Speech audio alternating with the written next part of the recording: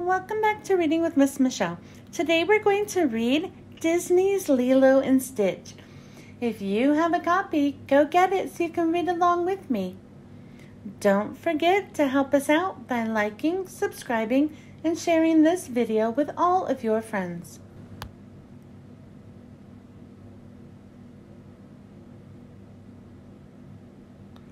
Far out in space, the Galactic Federation was holding a trial.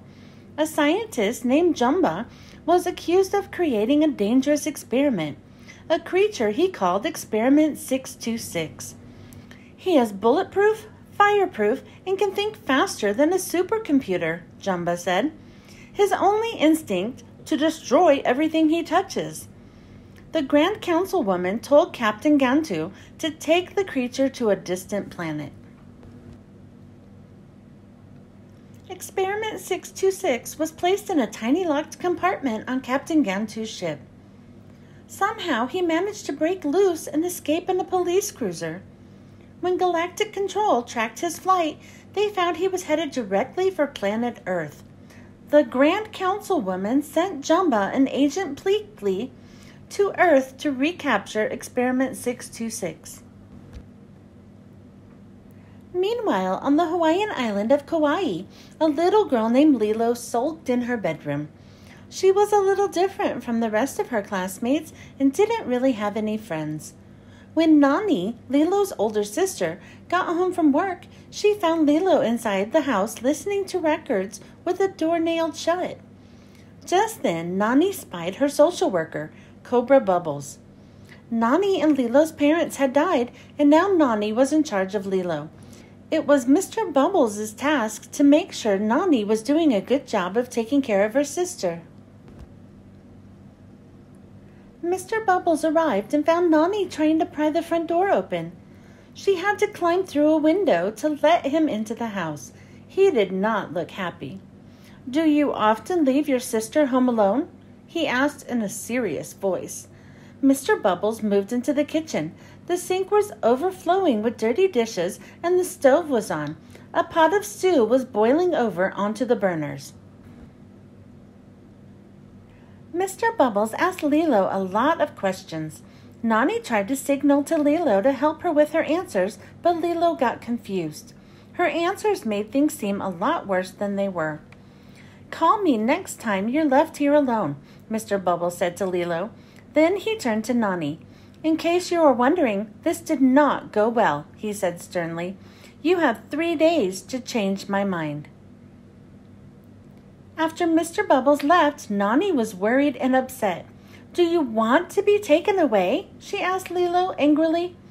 Lilo stomped upstairs to her room and slammed her door shut. Later, Nani tried to cheer up Lilo. They were sisters and they only had each other. "People treat me different," Lilo told Nani. "They just don't know what to say," Nani replied. Nani promised that she would stop yelling at Lilo if Lilo would stop fighting with her classmates, and the two began to giggle together. The lights flickered. Lilo looked out the window. "A shooting star!" she cried. Lilo pushed Nani out of the room so she could make a secret wish. "I need somebody to be my friend, someone who won't run away. Maybe send me an angel? The nicest angel you have," Lilo whispered. Nani was listening in the hall. She felt sad Lilo was lonely. But what Lilo had seen was not a star at all. It was Experiment 626's ship falling to Earth. After a rough landing, he emerged from the rubble and scurried onto a road, only to be run over by 2 trucks. The truck drivers, assuming 626 was a dog, took him to an animal shelter to recover.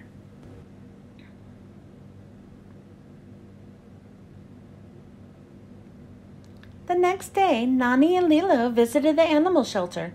While they looked around, Experiment 626 was trying to escape. Then he noticed the agents from the Federation had tracked him down and were waiting to capture him.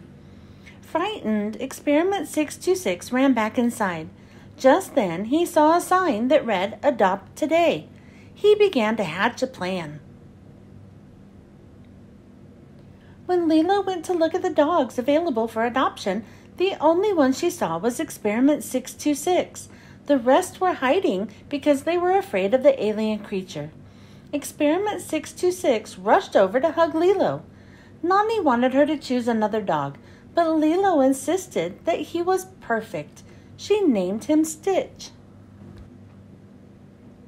Lilo loved Stitch, but it seemed like everywhere they went, he got into trouble. That night, Nani had to work at the restaurant. Lilo and Stitch went along. Lilo drew a picture of Stitch. "This is you," she told him. "This is your badness level. It's unusually high for someone your size. We need to fix that." Jumba and Pleakley were at the restaurant too. They made their move and tried to capture Stitch, but the alien was too quick for them. When Stitch tried to swallow Pleakley's head, Nani's boss rushed over. When he found out Stitch belonged to Nani, he fired her. Later, Nani insisted that Stitch go back to the shelter. "We adopted him," Lilo cried. "Dad said Ohana means family. Family means nobody gets left behind or forgotten." Nani knew Lilo was right. She agreed to let Stitch stay. At bedtime, Lilo found a book called The Ugly Duckling, the story of a little duck who was sad because nobody wanted him. But then the duckling's family found him, and the ugly duckling was happy because he knew where he belonged. Even though Stitch was destructive, he wished he had somewhere to belong to. The next day, Nani's friend David suggested they go surfing together. The four of them paddled out to enjoy the ocean. Jumba and Pleakley had tracked Stitch to the beach and saw their chance. Jumba tried to capture Stitch by pulling him under the water. Lilo got pulled under with him. Nani saved Lilo and brought her back to the beach. David had to save Stitch because Stitch couldn't swim. Unfortunately, Mr. Bubbles arrived at the beach just in time to see the whole mess. He decided that he would take Lilo away to a new family. When Nani and Lilo returned home, they were both very sad. Later, Lilo told Stitch that she knew he only wrecked things because he missed his family. Stitch knew it would be best for Lilo if he left. He disappeared into the night with the ugly duckling tucked under his arm. Stitch opened the book to the page on which the ugly duckling could not find his family. "Lost," he whispered sadly. The next morning, Lilo told Nani Stitch was gone. Just then, there was a knock at the door. It was David. He had found a job for Nani. The two told Lilo to stay in the house and rushed off. This was their last chance to keep Nani and Lilo together. Meanwhile, in the forest, Stitch was in trouble. Jumba had found him and was doing his best to capture the creature. Stitch headed for Lilo's house. Jumba was right behind him. Stitch ran into Lilo's house. The aliens were right behind him. "Ha!" Jumba cried. "Hiding behind your little friend won't help." Lilo picked up the phone and called Mr. Bubbles for help. "Aliens are attacking my house. They want my dog." Pleakley tried to stop Jumba and Stitch from fighting, but they wouldn't listen. They were destroying the house. Pleakley was able to get Lilo out of the house before Jumba and Stitch blew it to bits. Happy to have gotten the job, Nani arrived home, just in time to see Mr. Bubbles preparing to take Lilo away forever. Suddenly, a net fell from the sky, capturing both Lilo and Stitch. Captain Gantu had snared them. Stitch escaped, but the ship took off with Lilo inside. Nani saw everything. She chased after Lilo, but she was too late. At that moment, Jumba and Pleakley caught up with Stitch and captured him. Stitch convinced them to rescue Lilo by repeating what she had told him. "Ohana means family. Family means nobody gets left behind or forgotten." Nani, Stitch, and the aliens piled into Jumba's spaceship and sped away. Soon they caught up to Captain Gantu's ship. Stitch jumped out and tried to rescue Lilo, but he fell to the ground instead. Spotting a volcano, Stitch had an idea. He jumped into the volcano and was propelled high into the air by the eruption.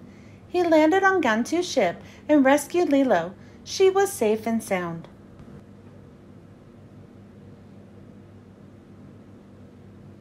The Grand Councilwoman was waiting on the beach with Mr. Bubbles, Jumba, and Pleakley. The councilwoman had come to take Stitch away. "This is my family," Stitch said. "I found it on my own." Lilo showed Stitch's ownership papers from the shelter to prove he belonged with her. The aliens agreed to let Stitch stay on Earth, with Lilo as his caretaker. Cobra Bubbles also realized that Lilo belonged with her family. They all lived happily ever after. The end. Thanks for joining me. I hope you enjoyed listening to this book, and I hope you were able to read along with me. Don't forget to help us out by liking, subscribing, and sharing this video with all of your friends. I hope you join me next time. Bye.